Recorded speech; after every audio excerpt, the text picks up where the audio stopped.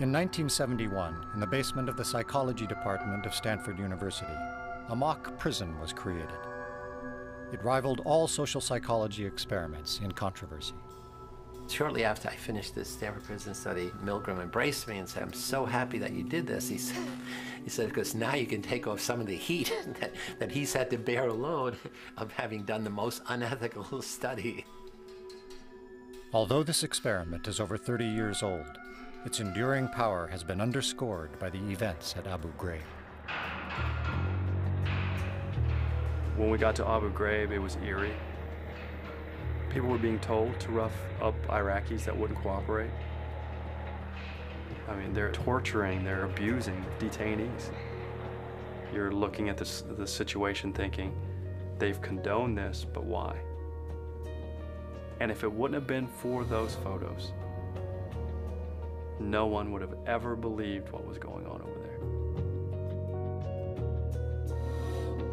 When I first saw the pictures, immediately a sense of familiarity struck me, because I knew that I had been there before. I'd been in this type of situation. I knew what was going on in my mind. The photographs were strikingly familiar to the photographs that we had taken, many of the photographs I had taken in the prison study. We didn't do any of the stuff as you see in Abu Ghraib, where they, get into a big pile or something like that. But I certainly subjected them to all kinds of humiliations. I don't know where I would have stopped myself. Given enough time, we could have got there. When the images of the abuse and torture at Abu Ghraib were revealed, immediately the military went on the defensive, saying, it's a few bad apples. When we see somebody doing bad things, we assume they were bad people to begin with. But what we know in our study is there are a set of social psychological variables that can make ordinary people do things they never could imagine doing. At Abu Ghraib, ordinary people perpetrated extraordinary abuses. To understand why, it helps to reach back to the lessons of Zimbardo's experiment, how people respond to a cruel environment without clear rules.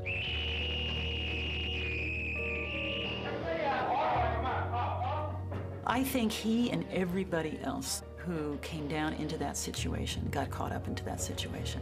And the sense that this was an experiment, that began to fade away. It became just life. We frankly didn't anticipate what was going to happen. And we tried to really test the power of the environment to change and transform otherwise normal people, much as Milgram had changed or transformed otherwise normal people in an obedience situation. We wanted to do it in a prison-like situation. Over 70 men volunteered for Zimbardo's experiment. And they completed a battery of psychological tests. We picked 24 who were the most normal and most healthy. Half are going to be guards, half are going to be prisoners. And it's like flipping a coin, and heads, this one's a guard, this one's a prisoner. So at the beginning, there's no difference in the kinds of people who are in your two groups. When we were given our jobs as guards, we were issued a uniform, which was a plain sort of khaki or lighter colored uniform. And then we gave them the symbols of power, handcuffs, a whistle, a big billy club. And then the other thing we gave them were silver-reflecting sunglasses. When you have mirror sunglasses on, then nobody can see your eyeballs. I think that anytime you put on what essentially is a mask, and you mask your identity, then it allows you to behave in ways that you would not behave if you didn't have the mask on. To make it more realistic, I had arranged with this Palo Alto Police Department to make mock arrests. When I was arrested, it was a surprise to me. I didn't think I was going to be brought to an actual police station. I didn't think I was going to go through a booking process. The guards then put a blindfold on them, stripped them naked, and then they put them in dresses, smocks with no underpants. Each had a number that replaced their name. They had to know the number, and they could only be referred to by that number. And they had a chain on one foot, which was put there to remind them at all times of their loss of freedom. So all of these things produces a sense of being dehumanized. On On the first day, I said, this is not going to work. I mean, the guards felt awkward giving orders, and they'd say, okay, line up, repeat your numbers, and the prisoners would start giggling. Hey, I don't want anybody laughing. 3, 2, 1. And then a very interesting thing happened. Dave Eshelman, who the prisoners named John Wayne, like he's a Wild West cowboy, he begins to be more extreme. I decided that I would become the worst, most intimidating, cruel prison guard that I could possibly be. I see in the future that you do work when you're told. Thank you, sir. Say it again. Thank you, sir. Say bless you, correction officer. I was sort of fascinated myself that people were believing the act, and I was trying to see how far I could take it before somebody would say, okay, that's enough, stop. We did have to do things like push-ups. We would have to sing things. At the beginning, we protested some of the actions. We did things to irritate the guards.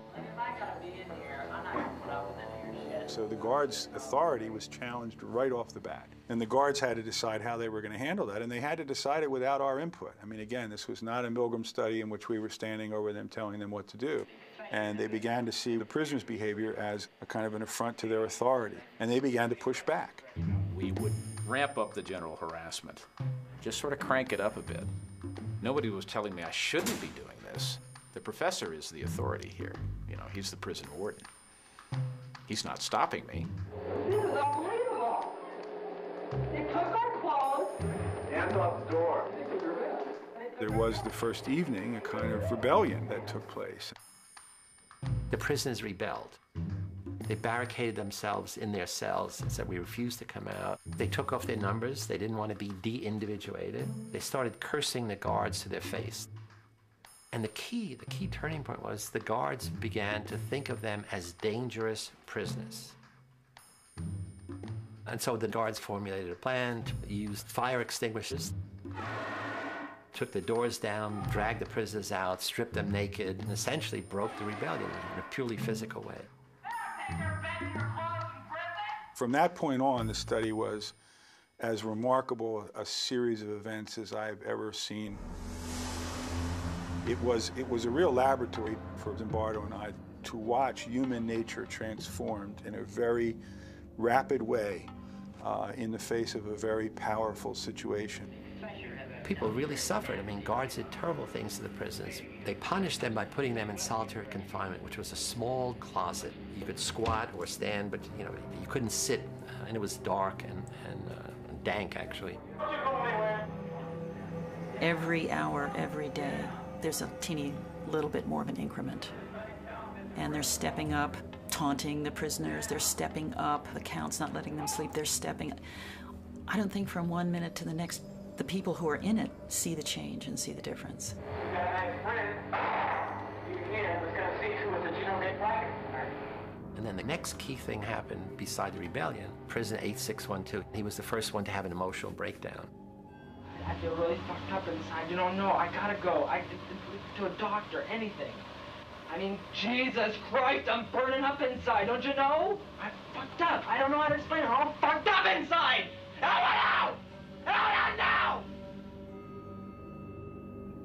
At the time, if you had questioned me about the effect I was having, I would say, well, they must be a wimp. They're weak, or they're faking.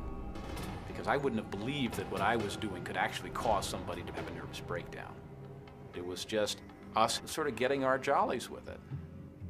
Let's be like puppeteers here. Let's make these people do things. What if I told you to get down on that floor and fuck the floor? What would you do then? The guards now began to escalate their use of power. Some of them had prisoners clean out toilet bowls with their bare hands. They now taunt, humiliate, degrade the prisoners in front of each other, and they exert arbitrary control over the prisoners. They keep thinking of more and more unusual things to do.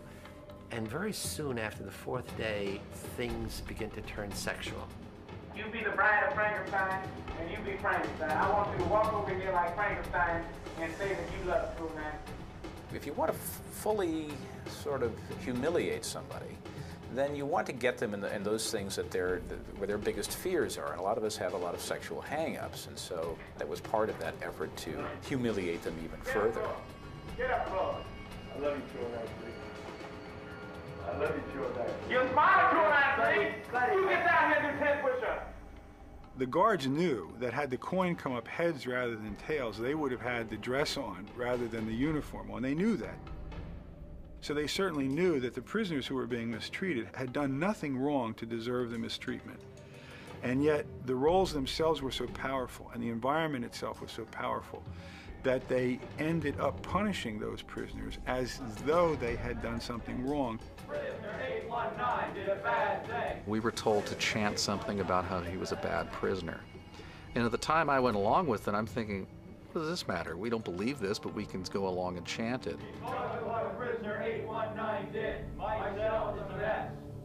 Because of what prisoner 819 did, myself is the best. That night, he had a breakdown. Every day after that, another prisoner broke down in a similar way. Broke down, I mean, extreme stress reaction. We released another one on Tuesday, Wednesday, Thursday. Nobody who was in that study could deny that the prisoner breakdowns were genuine. They were scary to see. They were upsetting to us. They were unexpected, but they were very clearly the real thing. At some level, we understood that something was happening that we were no longer in control of. It was damaging people. We didn't quite have a grasp on what to do about it. One of the mistakes we made was that we hadn't built in time to step back and to look at what was happening and call it what it was, which was mistreatment. We were caught up in the events that were taking place. Or you can keep your blankets, and 416 will stay in another day. We got 3 against 1. Keep your blankets, 416, you're going to be in there for a while. So just get used to it. On the 5th day of the study, Zimbardo invited his girlfriend, recent psychology graduate Christina Maslach, to visit the mock prison. I had heard bits and pieces from Phil about what was going on.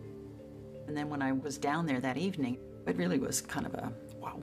The thing that really got to me was when some of the guards took the prisoners down the hall to the men's room.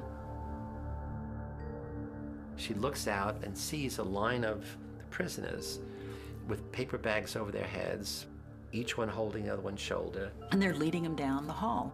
And Phil comes over and look, you know, my God, look at that. And I looked up and something about it just, you know, again, it was the dehumanizing, demeaning kind of treatment. I couldn't watch it. And she said, it's terrible what you're doing to those boys. And she got tears in her eyes. I said, what? And she runs out. And I'm furious. I'm saying, look, this is, I run outside, we have this big argument. I'm saying, look, this is dynamics of human behavior. Look, it's fascinating, the power of the situation. So I'm giving her all the psychological basis, and what kind of psychologist are you? You don't appreciate this. And she said, I don't understand. You're a stranger to me. I don't understand this. How could you not see what I see? I mean, you're a caring, compassionate person. I know you from all these other things. Something's gone wrong here. And then the next thing she said, which had an equally big impact, is, I'm not sure I want to, have anything to do with you if this is the real you.